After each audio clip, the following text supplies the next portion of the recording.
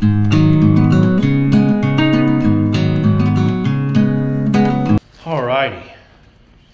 Well, once again, good morning.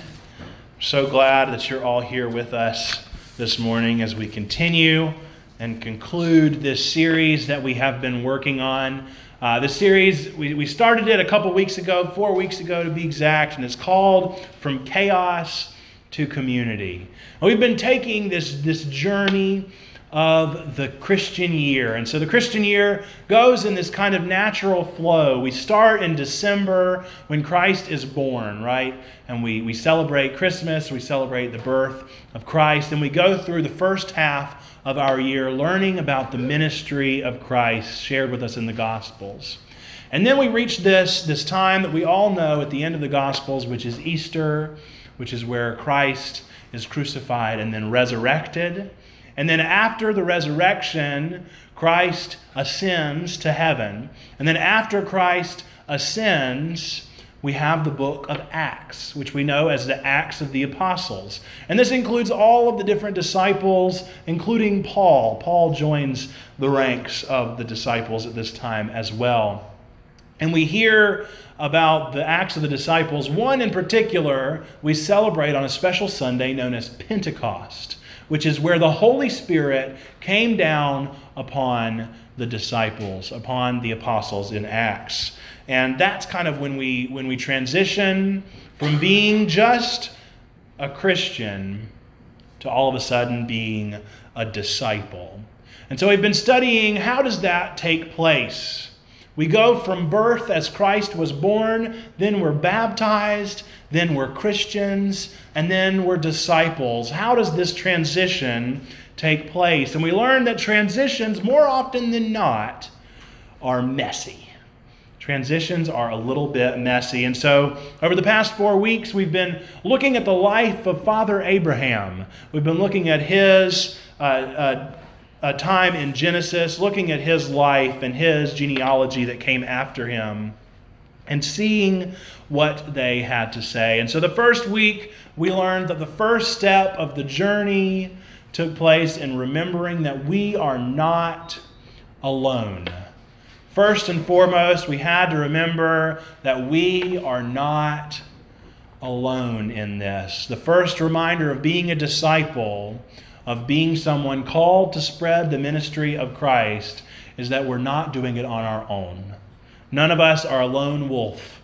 We all have our brothers and sisters around us who are helping us share this message. We're not alone. And then the second step of the journey, we looked at Sarah and her actions against Hagar and Ishmael, and they seemed pretty harsh. And we wondered, what in the world can this message mean for us? And we realized that the second step is to acknowledge that we are not perfect. As disciples, we are not perfect. Sometimes the world can set us up to this standard of thinking that we have to be flawless human beings. But I have a feeling if I said, if you're flawless, raise your hand, none of our hands would go up. Because we know we're not flawless. We're not perfect. In the same way, Sarah is not perfect. But we're really genuinely trying. That's what sets us apart, is that we are trying. And as disciples, we acknowledge our imperfection. We acknowledge that that's not us. We're not perfect, but we're trying our best. We're working towards it and remembering that God is with us in every step. And then last week, we looked at Isaac and Abraham and their shocking story that really always seems to appall us and be pretty striking. Maybe sometimes we take the side of Abraham, but in reality, Abraham almost killed his son. That seems pretty intense. And so we remember through this story that God will give us all that we need. Ultimately, God will give us all that we need as disciples. We have the tools that we need. We are not found lacking. Our cup runneth over. Even though we may mess up sometimes, even though we may be confused or others may hurt us, we know that we have all that we need. And so that's where we pick up this week. Well, I remember I told you last week that Isaac got the heck out of Dodge immediately following this story. Whenever Abraham nearly killed him, Isaac left. He was gone. And so that's where we're picking up in this next story. Isaac is now a grown man in his 30s.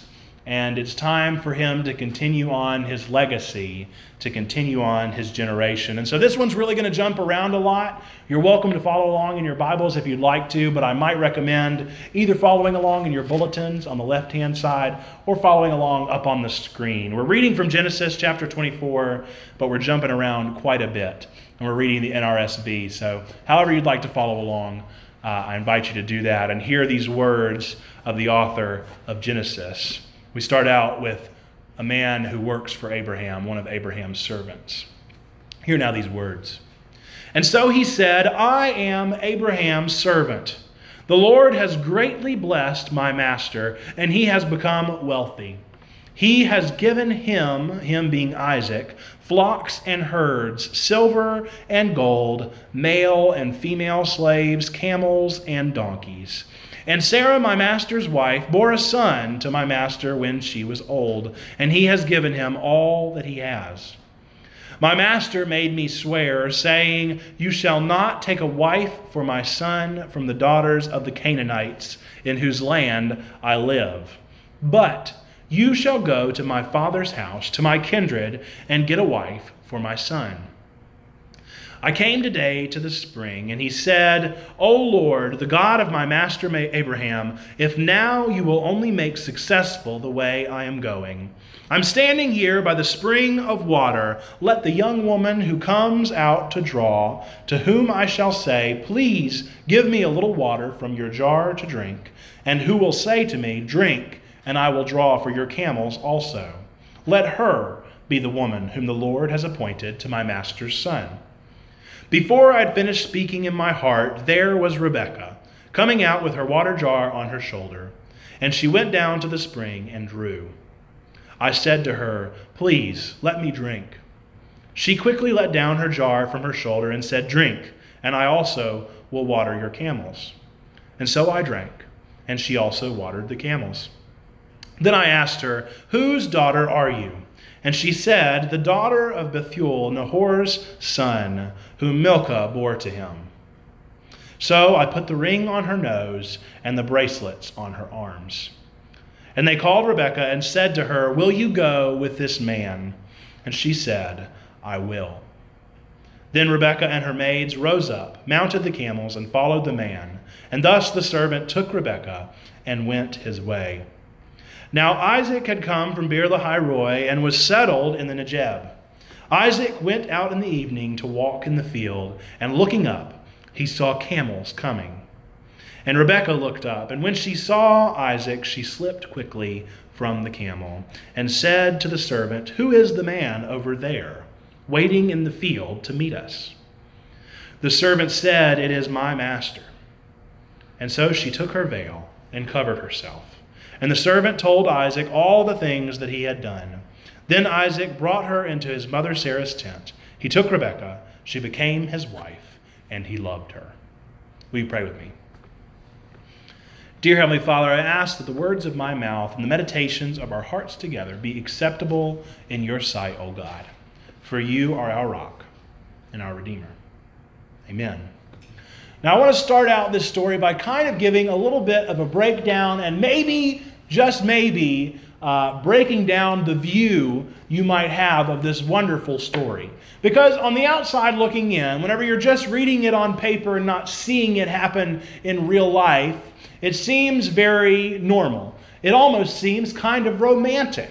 It kind of feels like they should have some kind of blurry edges on the film screen, and the sunset is coming up over the hills as Rebekah, with her hair flowing as she sits sideways on the camel, is looking down to Isaac, her man, who just has rippling abs, That's what you imagine, and this scene is just so breathtaking and beautiful. But in reality, it's a little weird. It's a little uncomfortable when you realize that Isaac is 35, 36 years old, and Rebekah has just hit puberty. She's about 12 or 13, and she is going to marry Isaac. It's a little weird, right? It's a little uncomfortable now. You wanted to think of, a grown Jennifer Connelly or someone, but instead she is a child. She's very young. And so it's hard to wrap our minds around this, but the reality is that it may sound strange, but it's not as weird as it may sound, even though it should be frowned upon during these days. But during this time, it was very common to take a child bride. It was very common to have this kind of relationship. But it's very weird, right? It doesn't seem like something that would ever happen today, right? Tell me it doesn't happen today, right? It still does. It still happens. It's still very common, unfortunately, frighteningly, hauntingly. This is still something that can be a little weird, that can be a little tense and a little bit uncomfortable. And the reality of this situation is that this is another reminder, another of those reminders that we have to realize that we are human. We have to remember that we are human. This cycle of oppression and abuse would likely continue. We see it in Abraham. We know that Abraham had multiple wives. We know that he had slaves. We know that he had people that he oppressed. We see that Sarah cruelly and harshly reprimanded Hagar. We see her wanting to kill her and put her out into the desert. We see Abraham nearly slicing the throat of his son, Isaac. And now it's time for a new generation. And the first thing that Isaac does as a young man is take a bride much, much younger. This cycle continues. This cycle will continue. And so I'm going to kind of take this to a positive spin before we kind of have the hard truth coming down on us. And I want to show you this picture because there's something powerful about generations and the way that they all kind of look similar. I almost put a picture up of Logan and her family. Logan's very fortunate in the sense that she has all of her grandparents and even some great-grandparents. And she has this picture of her mother's side, her maternal side, going all the way up to her great-grandmother. And they are just like stamps of one another. They are all almost identical. Their genes are so strong that I know some of you have seen Lisa, which is my mother-in-law. And I know you've seen Lisa. She's come before, and sometimes you have to take a double take because they look so similar. And it's the same way with her grandmother and her great-grandmother. They're all just striking resemblances. And so I wanted to show you this picture because I didn't want to embarrass her. I instead wanted to embarrass my family. And so I want to show you this picture of my dad whenever he was around my age with my sister laying on his chest. I don't know how well you can see it. It's kind of dark. But if you can imagine, you can kind of see, this is his head right here. And he's got the beard, and he's got kind of Beatles hair. So if my hair was a little bit more like Paul McCartney in the 60s, maybe, but he has the Beatles hair, and he has the thick eyebrows. And really, I'll try, maybe I'll post this picture online later so you can really get the full grasp of it. But we really take after one another. I look very much like him. If I were to recreate this picture and have, maybe whenever I, one day down the road, long down the road, have a child, I can have the child lay on my chest and lay down just like my dad here, and it might not even be able to tell the difference, really. We look so strikingly similar. And what I want to get through this picture is to show you that we inherit things from our family. Now, some of them are very clear. Some of them are like Logan's family. Some of them are like my family, where maybe someone has told you before, you look just like your mom, or you look just like your dad. Sometimes we do things that make us look just like them. Maybe we have things that we say. And then there are other things that we inherit. Some other things that we can inherit, both good and bad. Things that are good and bad. For instance, from my dad, I inherited he has a very good sense of just being comforting. He's very patient. And so I think I inherited that from him. I got his listening ability, but I also got his workaholic nature. There was a couple weeks ago where I had a meeting scheduled for every single night. Like this week. And like this week, where I have meetings scheduled so often, and I nearly kill myself, just busy. And Logan is like, calm down, you need to slow down, you need to break things up.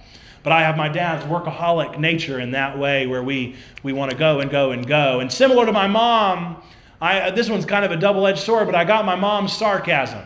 And so on one hand, I'm very, very witty. I have the ability to have quick comebacks, but on the other hand, I say things I shouldn't say, right? We have those kind of quick things about us. So we inherit our parents' bad habits sometimes, right? We inherit things that are not so good about us.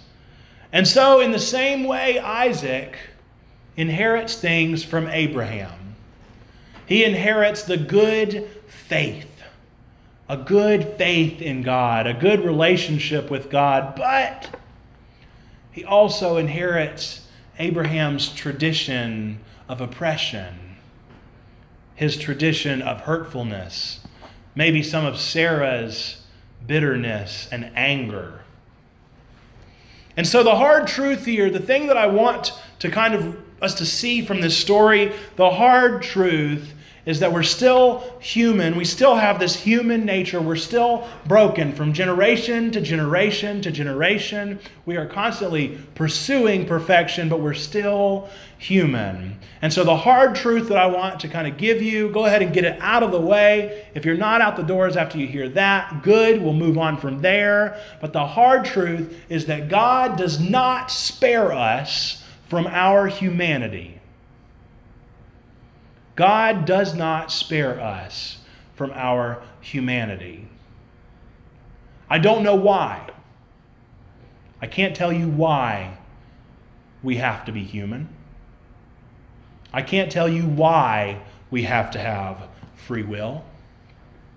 I can't tell you why I could choose right now to knock over the candle and burn down this church. I can't tell you why I have that ability. I can't tell you why we are. I can just tell you that God doesn't. And when you look out there, you see the brokenness of man. When you look from generation to generation, you see the brokenness of man. You can see it very young. My little nephew Zeke, my brother's always been very rough and tumble. My brother, he's the one that had the boxing bag in his room, and he'd punch it all the time, and he had holes in his walls whenever he went through his angsty teenage years, right? And we're seeing it already in Zeke. Zeke's got that aggression. He's cute as can be. He's adorable. But at the same time, he's got a little bit of that tiny aggression starting in him already. We inherit humanity. We inherit humanity from our family. That's the unfortunate, hard truth of this reality. We are not perfect, as we talked about a couple weeks ago. We're not perfect, and we are human. That's the hard truth. It seems like that shouldn't be a hard thing. We should be excited. We're human. Wouldn't you rather be a human than a duck or something, right? Like, it's great to be human. Who doesn't love that? But at the same time, we are human, and that can be a bit of a bummer. That can be a hard thing to live with because as humans, we can really, really mess up. We can make some bad errors. But you stuck with me, and so you get the good news as well. You get the next step. Yes, the hard truth, we are human. God doesn't spare us from that reality. But the good news is that since Christ, a transition of love has been taking place. Since Christ, we're becoming equal. We're becoming raised up. We're becoming loved. Male and female, free and slave, no matter who we are becoming equal in Christ with the grace of Christ. And so the good news here is that no matter what, even though God doesn't spare us from being us, God never, abandons us. He never abandons us. Regardless of how bad we may screw up, regardless of our humanity or how far we may push God away, God never abandons us. He was always with Abraham. He was always with Isaac. He was always with Christ. And he will always be with us. And so we can tie all these together. If we take a journey back over the past 4 weeks, we've seen Abraham, who is starting this generation, who is trying to have a child to continue this generation and grows old, and God is where? He's with them. And then later we see Sarah being cruel to Hagar, forcing her out into the desert. They're both alone, angry, and bitter. And where is God? God's with them. And then last week we take a look at Abraham and Isaac as Abraham takes his son up on the top of the mountain and prepares to slice his throat, to murder his only son. And what happens? Where is God? God is with them. And so this week we see Isaac, we see Rebekah, we see their lives. We know they're going to have trials. We know they're human. But where is God? God is with them. God is the constant in these stories. Whenever I say in our prayers and praises, whenever I say that in our time, I say, God, we thank you for being with us in the good and the bad. I mean that. I'm genuinely saying I appreciate that God, even though he may not spare us from the evil of humanity, from the evil of world and sin, he does still remain right there with us. He stays right by our side. And so, for our final step of the journey of being a disciple, we acknowledge the first step, we're not alone. We have each other. The second step, we're not perfect, but we're sure trying. The third step, we have all that we need. And then the final and most important step is that we have not been, we will not be abandoned. God is with us. Emmanuel. He is our refuge and our strength. The most important factor of being a disciple is this fact. Remember that God is, he has been, and he will be with us. Will you pray with me? Dear Heavenly Father, I thank you so much for this time that we got to join together and learn what it means to be a disciple of your ministry, a disciple of your grace. God, help us to share this message. Help us to share this life. Remind us that we are not alone, that we are not perfect, that we have all that we need, and that we have not been, nor will we ever be, abandoned by you, God. Thank you for being with us. It's in your wonderful name that we pray. Amen.